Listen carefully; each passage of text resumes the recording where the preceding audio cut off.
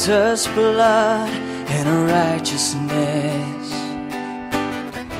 I dare not trust the sweetest frame, but wholly trust in Jesus' name.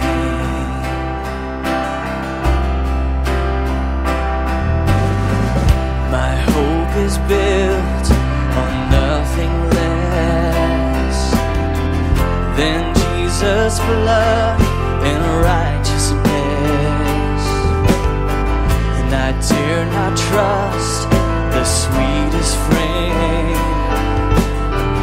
but wholly trust in Jesus' name. Christ alone, cornerstone, the weak and made strong in the Savior's love. Through the storm, He is Lord, He is Lord of all.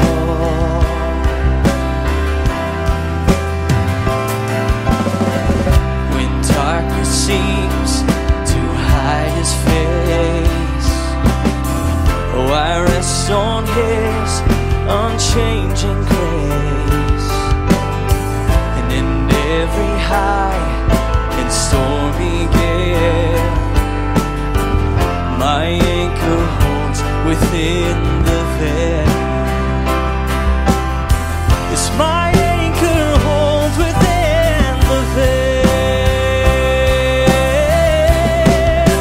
Christ alone, the cornerstone, weak made strong in the Savior's love. Through the storm, He is Lord, Lord of all. Oh, He is Lord, Lord of all. Christ alone, the cornerstone, weak made strong in the Savior's love. Through the storm, He is Lord, Lord of all.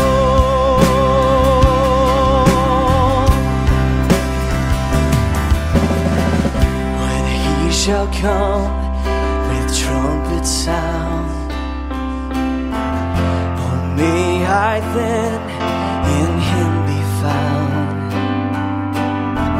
dressed in His righteousness alone, faultless to stand before His throne. Sing it with me. Christ alone, the cornerstone, the weak made strong in the Savior's love. Through the storm, He is Lord, Lord of all. Father God, we come before you this evening excited about what your word has for us tonight. We thank you for your presence in our life. We thank you for your Holy Spirit. We thank you for the word of truth that divides our thoughts and what we think into what really is true.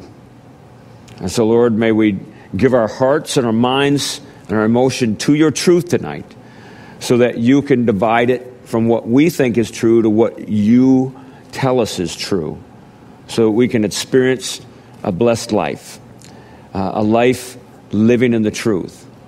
Lord, may we not fall victim to counterfeit, whether they're a really good counterfeit, a really bad one. We pray in Jesus' name. If you pray with me, say amen.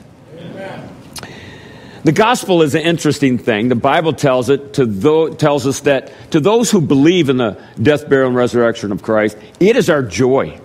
Yeah, I mean, it is the thing that we relish, that we love.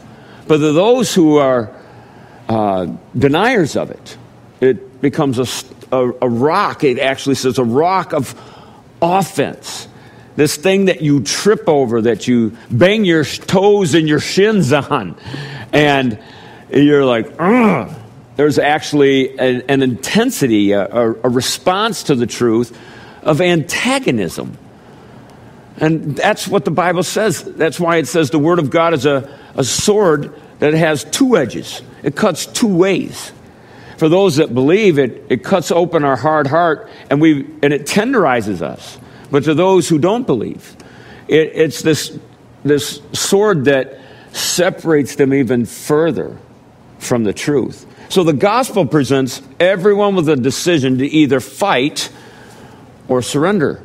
And everyone is in those two categories on the whole planet. They are either fighting the truth or surrendering to the truth. And you say, well, there's a third category. There's those that are, no, you can't be there's no fence. There's no third group. You're either denying the truth that you've been presented in or accepting and surrendering to that truth. And we see this played out in Joshua, the 9th chapter. And remember, as the children of Israel trusted God and were identified in the death, burial, and resurrection of Christ, and when they went through the Jordan, that was a picture of them identifying with Christ in his death, burial, and resurrection. But now they're in the promised land. And the promised land is not a picture of heaven. It's a picture of the life that God wants us to possess as the children of God. And that life is full of enemies. It's full of strongholds and cities and people that don't want to give up their territory.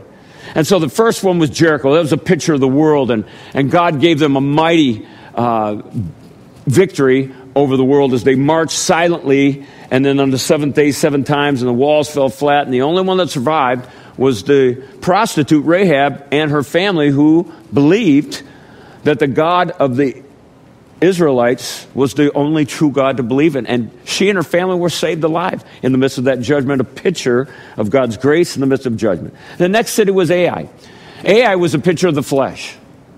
And the rest of the cities and the people groups that they conquer, it's all the different battles that we face as believers in allowing God to take over territory in our mind, our will, and emotion that used to be just given to the flesh and given to sin. But now he wants to take those one piece of territory and land mass and people group at a time, every thought, the Bible says, and bring it under the auspices and captivity and authority of Jesus Christ. Why? So he can form his life in us. So we can actually be different people from the inside out. Religion teaches us to be different people from the outside, and it tries to go in. It doesn't go in. It doesn't go in. You can't change from the outside in. We have to change from the inside out. And so this whole study of Joshua is taking over former occupied territory in our life by the enemy. And the first thing we need to do is learn how to fight as one. Look in verses 1 and 2 of Joshua chapter 9. Because we're all in this battle together, right, church? I mean, I'm fighting the Cheez-Its battle, and you're fighting it too. I think I'm going to call the study of Joshua the Cheez-Its battle. Verse 1 and 2, as soon as all the kings who were beyond the Jordan in the hill country and in the lowland and along the coast of the great sea toward Lebanon, the Hittites, and it names some people groups. The Hittites, the Amorites, the Canaanites, the Perizzites, the Hivites, and the Jebusites. It's not that these people are together. These guys fight among themselves. But the children of Israel, they're coming in. And notice what, they heard of this, and they gathered together as one to fight against Joshua and Israel. Here are unbelievers, pagans, people that fight amongst themselves, but they now have a common foe. They now have a common enemy. What is that? Joshua leading the children of Israel. And so what do? They came together as one to fight these battles. Now, if the pagans can figure that out, shouldn't believers be able to do that? I believe one of the major reasons that the church is weak today is because of its fractured nature. We don't want to serve as one. We don't want to give as one. We don't want to submit as one. I mean, we see it in why our family's fractured. A lack of doing things as one. In order to be one, here's what we think oneness is. If everybody agrees with me, then we'll be one. Now, if everybody thinks like that, we're what? We're going to be fractured. Okay? To be one means you have to what? Yield to the one's thinking. Amen. As we yield to the thinking of Christ, to his word, then we can become one. Oneness isn't just the same mindset.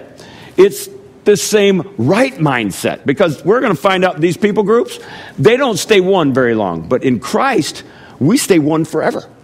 Okay? We're going to really be one in heaven. Okay? You're going to come over to my house. I'm not even going to tell you to leave. Now, all these people groups are basically the southern Amorite city-states that are forming a coalition to battle Israel. You can understand that. But there's one city right in the midst of them. I mean, they're right in the same geographical area. They did not join them. That's the city of Gibeon. That brings up point number 2. They didn't join along. They decided not to fight. They said, I don't think we can. Because they've heard what happened to the kings on the other side of the Jordan. They also now know what the God of Israel did to Jericho, the greatest city in their part of the world, and now to Ai. And they're like, I think it's fruitless to fight these people. So they came up with plan B. And their plan B was to play a part.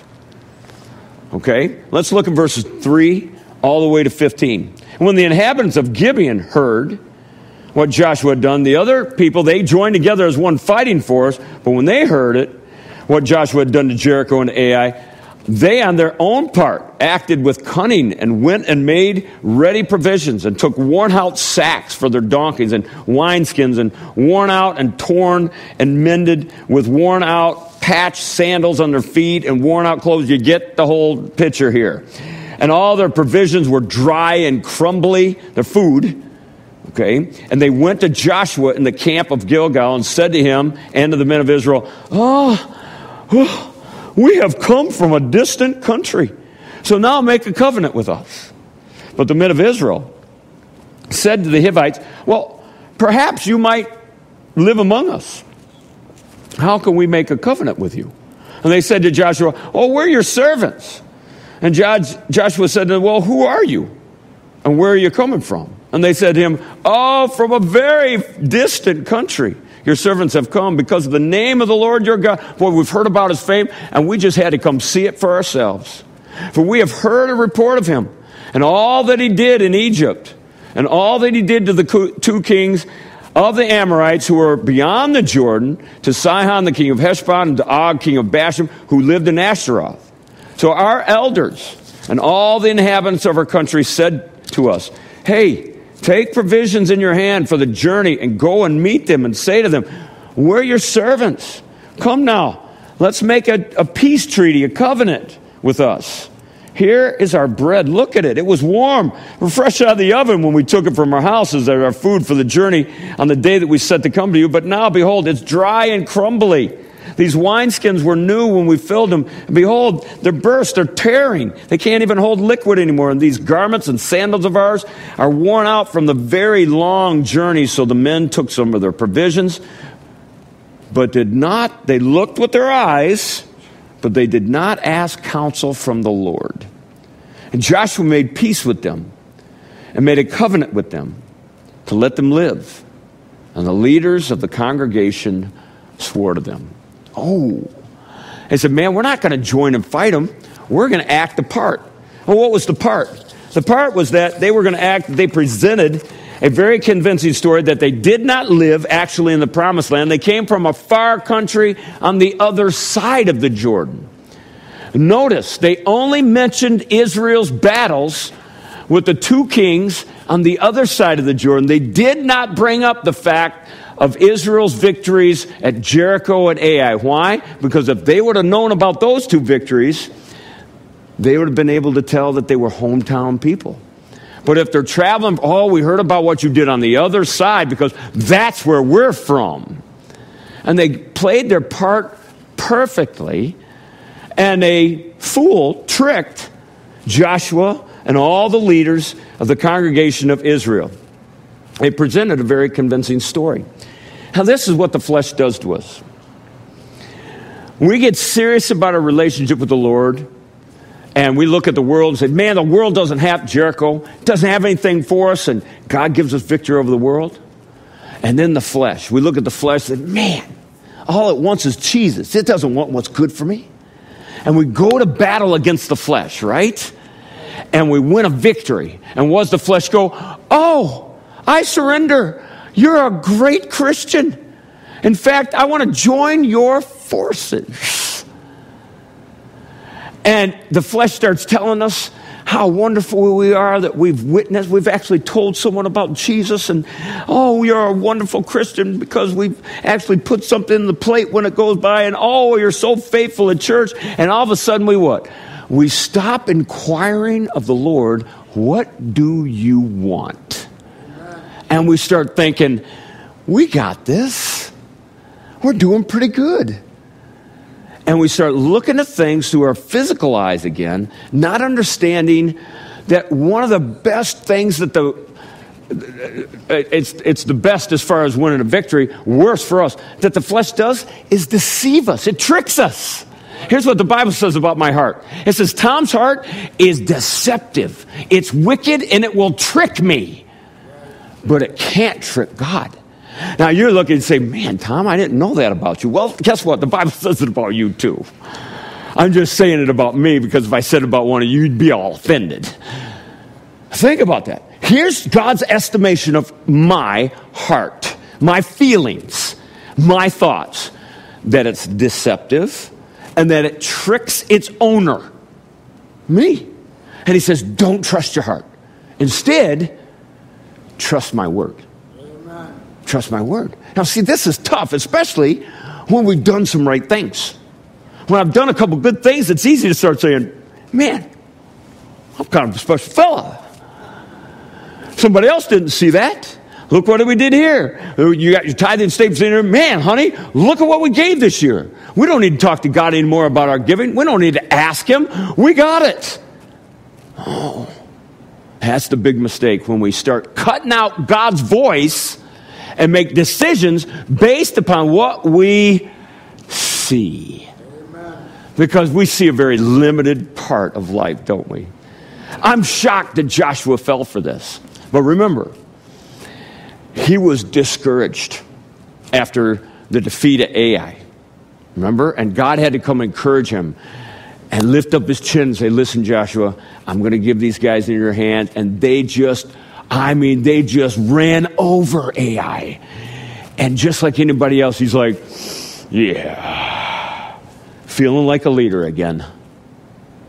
And these guys come, and even the elders, they ask the question. They say, hey, how do we know you're not our neighbors? Oh, we've come from a far, far country. It's not enough just to ask the questions. It depends who you're asking the questions to. So you can ask me, Pastor, what do you think? And I'll give you my best, very limited answer. But boy, when you ask God, he gives you the exact answer you need. And they cut God out of the process. But this is a tricky thing. Because you know what this does? We make decisions when we're not listening to God, and those decisions linger in our life for a very long time. What do you mean? The effects of this decision is going to affect Israel for centuries. Literally centuries. They're going to deal with the Gibeonites because they didn't seek the face of God on this. Now, the people here, the reason they lied, let's talk about the Gibeonites. Because a lot of people look at them and say, oh, they just fooled. And yes, they did. They lied. But you know why? They didn't understand grace. They didn't understand it. I don't think anything in their culture prepared them for this. Going out to meet Joshua and saying, listen, we live in the next town. It's called Gibeon. We don't want to fight you. We want to surrender. There's nothing. See, they're this mindset in the world that says, man, if we surrender, we lose. Now, when it comes to Christ, when you surrender, you gain. And so people look at religion through a very slanted eye. They're like, what do they tell you? You talk to people at work, I go to this great church, and they're like, they're just after money. That slanted view. They're just after this. They just want to do this to you. They just want to take advantage of you. I don't know who they are, but I've yet to identify them in our church. If they means me, I'm doing a very poor job of taking advantage of you. Okay, I need to up my game. What is that? It's a worldly view of right living. They don't understand it. Why? Because the Bible says those things are spiritually discerned, and the natural man can't grasp it.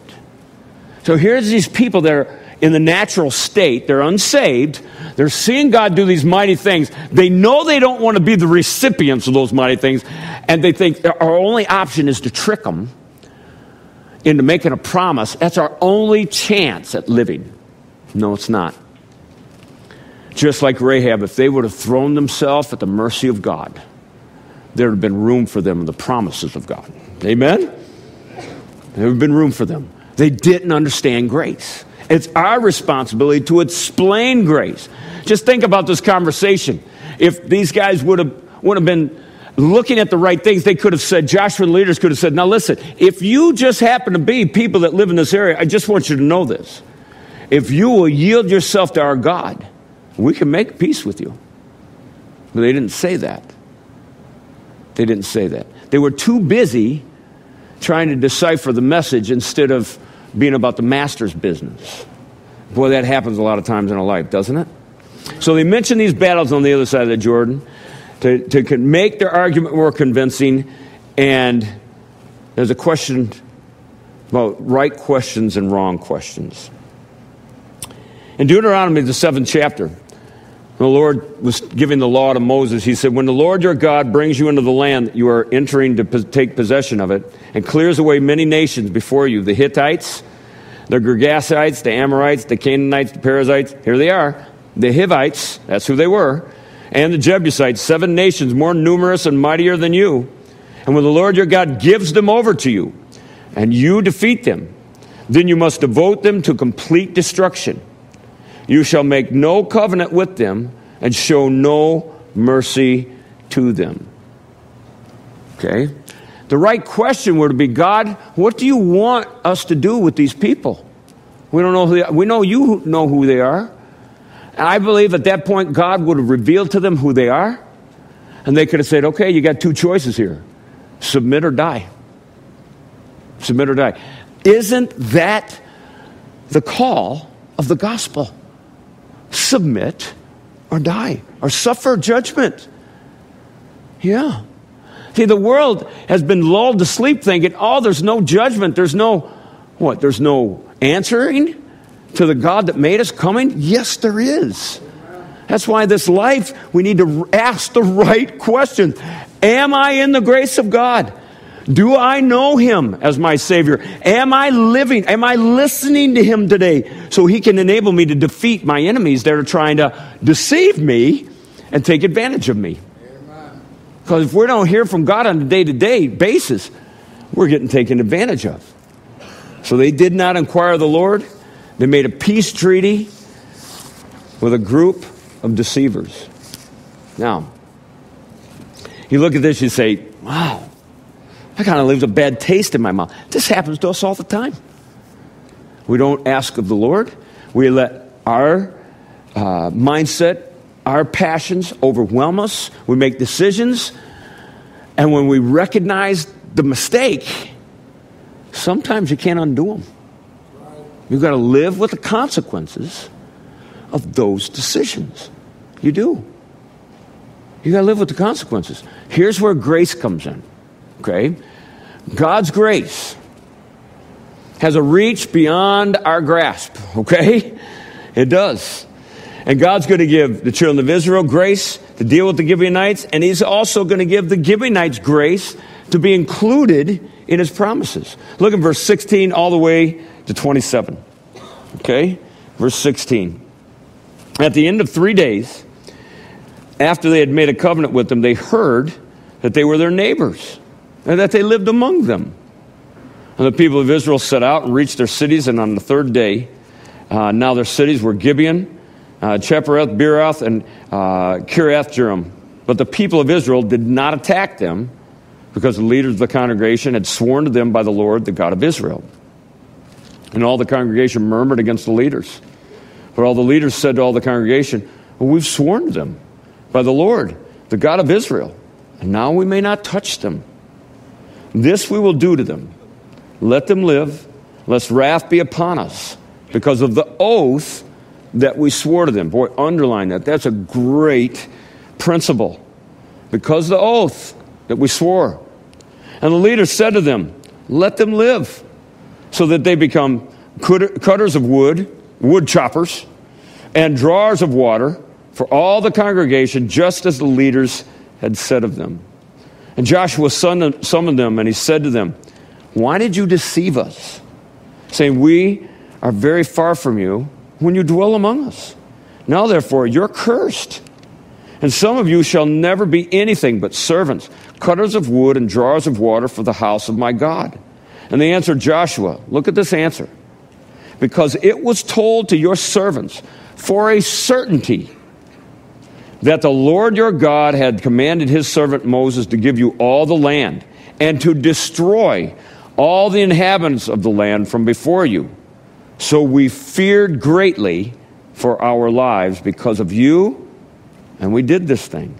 And now behold, we are in your hand. Whatever seems good and right in your sight to do to us, do it. So he did this to them and delivered them out of the hand of the people of Israel. They did not kill them. But Joshua made them that day cutters of wood and drawers of water for the congregation and for the altar of the Lord to this day in the place that he should choose. Wow. The reach of grace. Can God's grace reach a people that have not listened to him and made a decision that is going to cost them dearly? And can God's grace reach the deceivers? Can he reach them and change them? If God's grace doesn't reach those two groups of people, we are living without any hope. Because those two groups of people represent everybody on the planet. Every single one of us at times in our Christian life, we have made decisions where we did not get the counsel of God, and it was a major mistake. It was a major mistake. And we got fooled. We got deceived. Our heart tricked us. Also, before we were saved, we lived in a state of deception. Because that's why. That's how the world works. You're not going to find truth out there. No. Why? How can you find truth from a population of people that are deceived from the truth? The first, when truth appears to your life, it appears in this form. I am headed towards judgment by the God that made me, and my only hope is to cast myself upon him for mercy and grace. Amen. Then you start seeing things through a lens that shows you what the truth is. But until then, we're deceived just like everybody else. And so these people, with the knowledge that they had, they approached Israel with the knowledge that they had, and God did not turn them away, and he did not destroy them. I want you to notice that. Now, first thing I want us to look at is the authority of a vow. That's the main subject matter in this section that we just read, is the authority, the absolute ironclad authority of a vow, a promise. And what does that mean? Well, here's what God's word says in the law about vowing a vow in Deuteronomy 23. When God gave Moses the law, he said, if you make a vow to the Lord your God, you shall not delay fulfilling it. For the Lord your God will surely require it of you, and you will be guilty of sin. But if you refrain from vowing, you will not be guilty of sin. You shall be careful to do what is past your lips, for you have voluntarily vowed to the Lord your God what you have promised with your mouth. I can take you to other places. When I looked up vows, there's scripture all over. If you vow a vow, even to your own hurt, Scripture says, keep that vow. Keep what you have promised. So the Lord doesn't, so we don't put the Lord in position to judge us for breaking a vow. This thing, a vow or a covenant, was very important to God. Actually, it was the third commandment. Thou shalt not take the name of the Lord your God in vain. We have boiled that down to a cuss word. That's not what it means. It's talking about this right here. When we make a promise as representatives of Christ, the words that come out of our mouth, we are going to stand in judgment for them, whether we keep those promises or we fail to keep those promises. Say, oh, you don't understand, Pastor. I got tricked, I got this, I got that, or I didn't understand its ramifications. That's why Scripture in Deuteronomy just said, you should fear making a vow, because you're going to be held responsible for whatever promise comes out of your mouth. Amen. You know why there's a lot of bitterness between children and parents? The breaking of vows. Parents will make a vow. They'll tell a little crumb snatcher kid, 5, 6-year-old, someday we're going to do that. You forget about it. I forget about it. Why? We're old. But that 5 or 6-year-old, they count on it. Right. They count on it. They'll bring it up later, and we'll even tell them, oh, I didn't say that. And that kid looks at you and says, oh, yeah, you did, Dad. Right, what do you mean? You're not going to keep that? You're not going to keep that? And they get devastated. That's why a lot of young people don't want anything to do with their parents' religion. Because why? They don't want a part of a religion that doesn't keep its promises. They're looking at somebody, and think about it. Our young people in America, they're much more likely to join a gang, a bloodthirsty gang, than a church. Why? Because at least those gangs keep their word. When they say, we're going to kill you, they mean it. Church people say, hey, we're going to take care of you. Maybe. Maybe. Hey, we're going to stay married. Maybe. Hey, I'm going to be there for you, honey. Maybe. Thick and thin, right? Maybe. Ooh. See, when you start looking at it that way, our vows mean something, don't they? To break a vow is a breach of the third commandment. To not take the Lord's name in vain. To not take the Lord's name in vain. So here's what God does. Look at this. This is a beautiful picture. He takes these people that don't know Him. All they know is His judgment is coming. And they run, and in the best of their knowledge, they place themselves. They said, we heard about your God. We knew His might and power. And we did not want to be the recipients of it. Therefore, this is what we did. And look at what God did. He made room for them in the promises of His nation. And He uses Israel to now look after them because of their covenant promise with them. Amen. And they're made servants to do what? Cut wood for all the people's fires and for the altar, okay, and water. To drawers of water out of the wells for the same purposes. To live, to drink, to bathe, and all that. A lot of work. But they entered into a life of servitude underneath the covenant. Now, isn't that quite a picture? You and I took the knowledge that we had of God, which before we were saved was very limited. Here's what we knew. I'm a sinner. Judgment's coming my way. And the God that made me and died for me, man, He's my only hope. We might not even have been clear. A lot of us got saved and we were deceiving our own hearts. We were just trying to get out of trouble. Tell me we haven't gone to God that time because it wasn't out of an altruistic heart of love. It's because we were just trying to dodge the hammer we saw coming. Did God say, oh, no. You didn't come with the right attitude. No, His grace reaches beyond it and does something to us that we're not even expecting. includes us in his promises. Now, I'm not saying that people that aren't serious about their sin, okay, get to avoid judgment just because they don't want to have judgment. No, but these people said, we heard about your God and we cast ourselves on you. We're yours. What are you going to do with us? Those are the exact kind of people that God's grace is for. Those exact kind of people. And he includes them in his promise. So what do you mean he includes them in his promise? He makes them cutters of wood, not only for people's home fires, but also for the sacrificial fires. God says, I want you up close to see what I did for you. He draws them right to the sacrifices and says, this is what it cost for you to get a go-free card. It cost an innocent sacrifice. That's what it cost. You got to believe these people who are not dead like their neighbors at AI, and they're not dead like the other people that join together. They're going to get dead next Wednesday. Okay, those 5 kings are just a little foreshadowed, but it's not going to go well for them. But these guys, they get to be alive.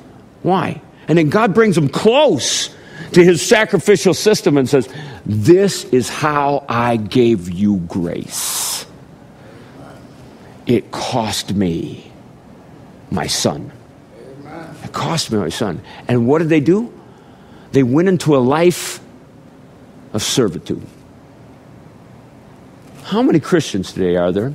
We're saved, we're forgiven, we have a home in heaven, and hey God, what have you not done for me today? It's not a life of servitude to him. We think salvation is a life of him serving us.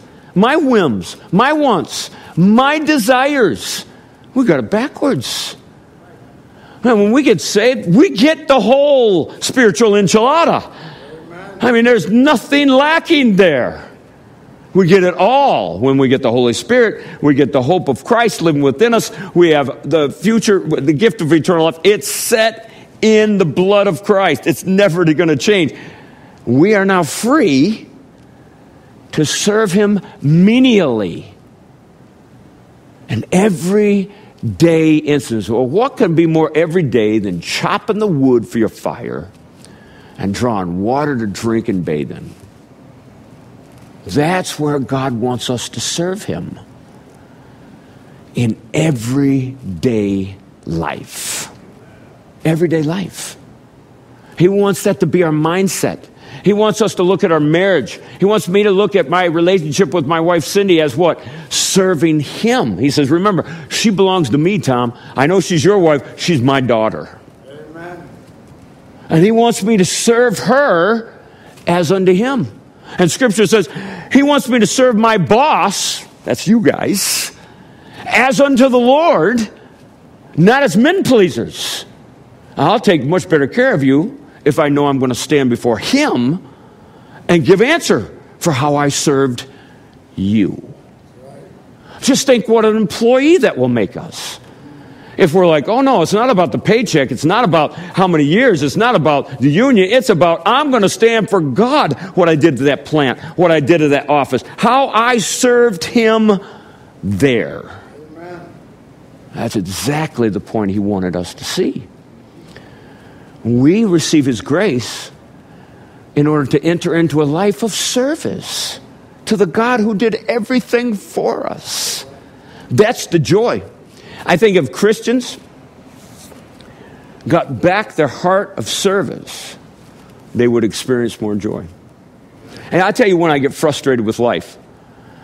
When I sit around and start thinking, what isn't happening for me? Oh man, I can't hear. I get frustrated with that. You know, I got the hearing aids, but I mean, they have helped greatly, but they didn't give me back my lost hearing. So I'll be sitting in a group table, and people will be having conversations, and I'll be like, I'd love to hear what these people are saying, especially if there's 2 or 3 at once. I can hear you. I hear the noise. I just have absolutely no idea what you're saying. And after a while, it's kind of hard to go around the table going, what did you say? Excuse me. Wait, tell me in a minute. What did you just say while I was asking him what he just said? And so you can start thinking inward and going, man, I'm excluded from life. This isn't fun. God, where's my hearing? Where's my this? Where's my hair, by the way, too? Okay. And since we're at it, where did my youth go? Because it's gone too. Some of you are like, oh, you're a young whippersnapper. No, I'm not. I'm not a young whippersnapper. I stepped off something the other day and my knee went like that. I was like, what is that? I slapped it and it said, don't give me that. I'll break forever. Okay, sorry. Okay, what? It happens. And we can look at life and start looking at it, how it just impacts us. And before we know it, we're not serving God anymore. We got a bitter attitude and we're walking around, there's no joy, and we're an angry Christian. Oh, praise the Lord. Yeah. And pass the ammo too, whatever that means. So we can shoot somebody because we're not getting ours. Man, no one wants to join with that Christian, right? How can you have oneness when we're all sitting around thinking about what we're not getting? No. That's what's wrong with America. Everybody's worried about what they're not getting. And nobody's worried about what they're given. Yeah. We had a president that said, he wasn't this morally upright guy. You know?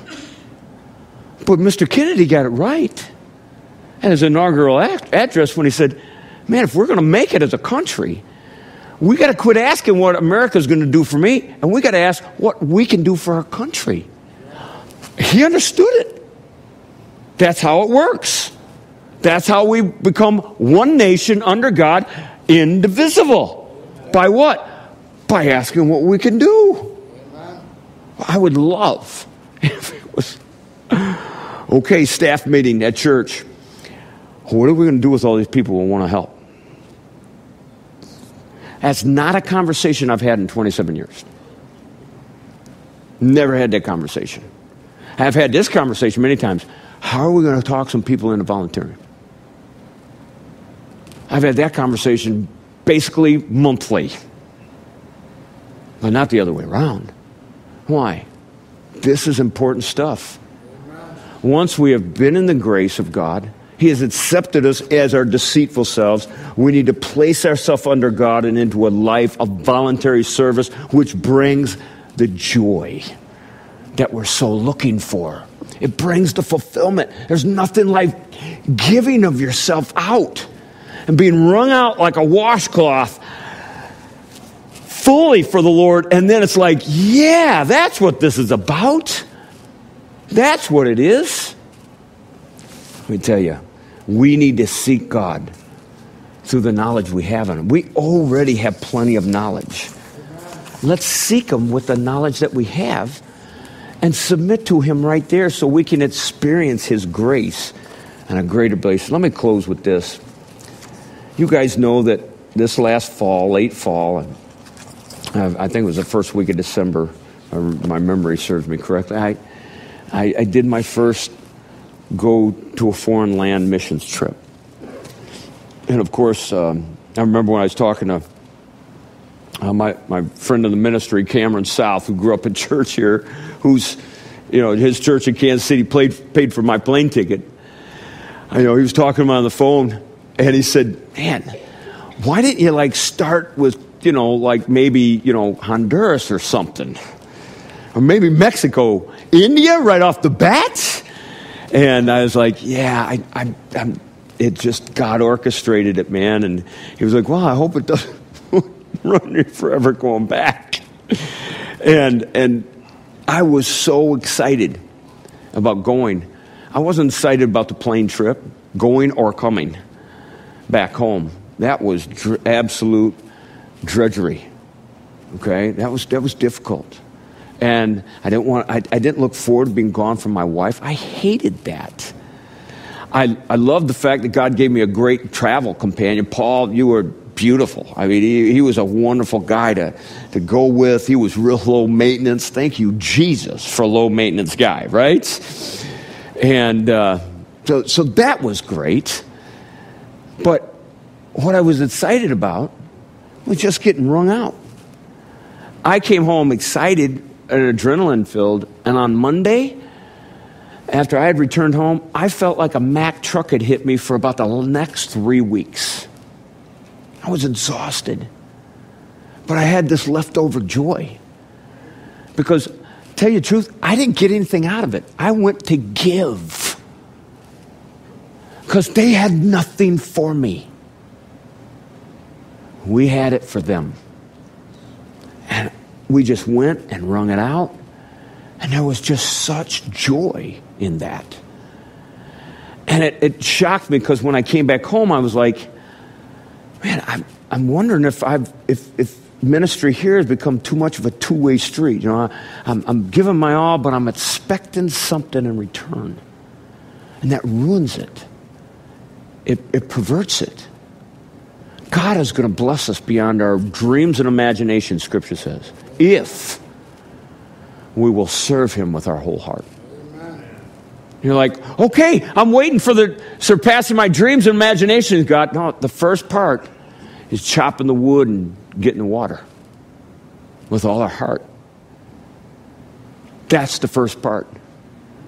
We devote ourselves fully to Him with no expectation of getting back. And He will give us the fulfillment, the purpose, the joy. And I mean, we'll be clicking on all 8 engines. The people will be looking at you going, man, it's -6 out. Why are you so happy? Man, God's just giving me this joy. Amen. And man, we need some joy, church. Amen. Don't we? I need some joy. You need some? My joy cup's a little empty. Where's the filling station? With the service. The service. Now I'm going to go home tonight. I'm going to rub the feet of my wife even better than before. Why? Because I'm going to look for some joy out of it. Amen. I'll look for some joy out of it. I performed a task recently for her and our family recently. It was a highlight of my last 2 weeks. I did this thing, and with a simple phrase, she just, my joy cup just went, it just went up. You know what she said? Thank you so much for doing that. I went, just think if everywhere we turn, if we were such servants, we were always, serving, and people were, co-workers, hey, thanks for doing that. Spouses, thanks for doing it. Our kids, oh, mom and dad, thanks for that. People at church, oh, thanks for doing a Sunday school class. Thanks for blessing my kids. Thanks for doing a small group. Thank you for, just think about our joy cup. Constantly getting, what? Loads of joy poured in. Amen. Loads of joy. But remember, it's all about that sacrifice. We don't serve just to get joy. We serve because of that sacrifice, what Christ did for us. What Christ did for us. And we are to make that love known to the world through serving others. Let's stand to our feet this evening. And